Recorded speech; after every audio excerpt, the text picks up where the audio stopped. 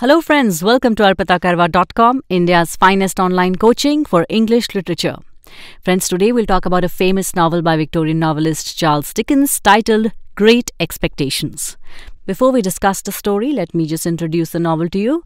The novel was first published as a serial in 1860 and 61. Then in 1601, it was released as a novel.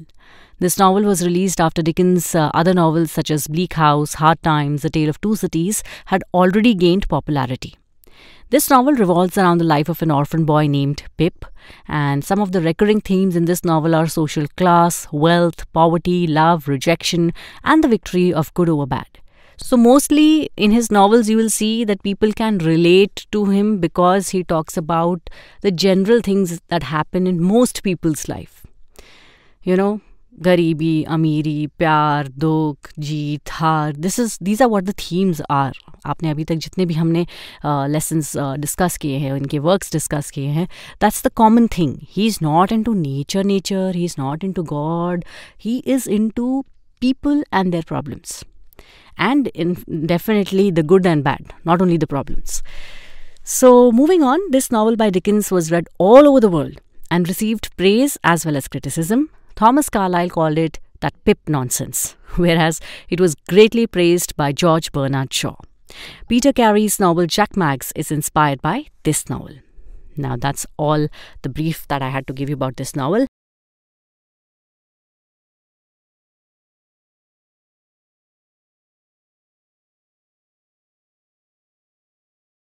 Now let's get into the summary. The story is narrated by Philip Pirrip or Pip from the future as he recounts his past. The story starts when Pip is 7 years. He lives in Kent with his hot-tempered sister Georgiana Gargery, or simply Mrs. Joe, and her kind husband Joe Gargery, who works as a blacksmith.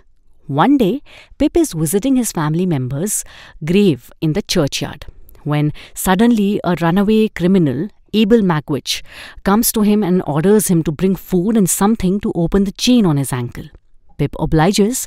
However, Magwitch and his former partner and now enemy, Compey's son, get caught. A few years pass and one day a relative of the Gargerys sends Pip to visit a woman named Miss Havisham at Satis' house. She has been a bitter woman since the day she was left alone at the altar by her fiancé many years ago. She still wears her old wedding dress. Along with Mrs. Joe, Miss Havisham is another mother figure in the story. She has an adopted daughter named Estella, who she is training to be cruel-hearted and torture men with her beauty. Pip immediately falls for Estella, but she does not feel the same way. So, a lot of characters, a lot of stories.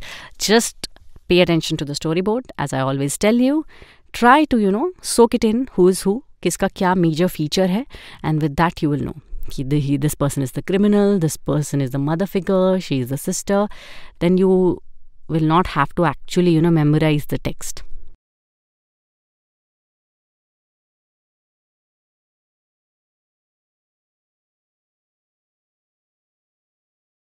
Now moving ahead, Pip hopes to become a gentleman and win over Estella. However, he starts resenting his brother-in-law due to their low social status. As the story progresses, Mrs. Joe has a stroke, which leaves her immobile and mute. A young girl named Biddy comes to the house to take care of her. Now, several years later, a lawyer comes and informs Pip that an unknown person is sponsoring Pip to go to study in London. Now, Pip thinks that the sponsor is Mrs. Havisham, as she wants Estella to marry Pip. She too does not deny it. So once in London, Pip learns how to be a gentleman and becomes a little arrogant. He starts behaving rudely towards Joe, who has always been kind to him. It is later that Pip learns that the actual sponsor of his education in London was Abel Magwitch. Pip is horrified to discover that, as being sponsored by a former criminal might ruin his social standing and reputation. So friends, as the story progresses, Pip grows close to Magwitch and comes to respect him. This is followed by other surprising discoveries.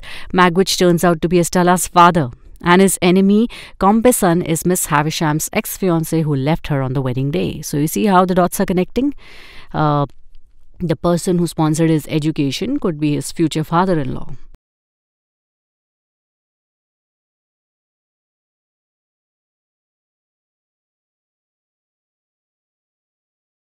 Moving further, Pip gets to know that Compeyson is helping the police find Magwitch, so he decides to save him by helping him escape from London by sea route.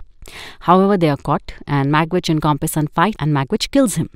So this leads to him receiving a death penalty. Meanwhile, Pip too is arrested because of his heavy debts. However, he falls seriously ill and is eventually not jailed. So during this time, Joe takes great care of Pip and also pays off his debts.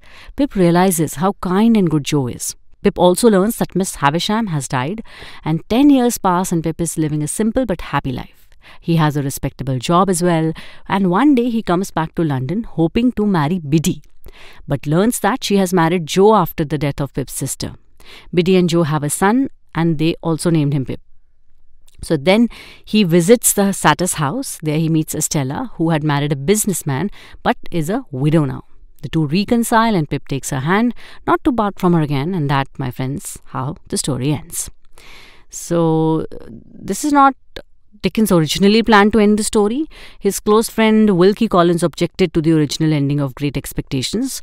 Originally, Estella remarries and Pip remains single.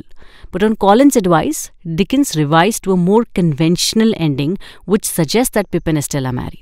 As I told you, he was popular among people, and general tendency of most people is to see happy endings in movies. So which is why they changed it, and his friends Wilkie Collins advised him to do so.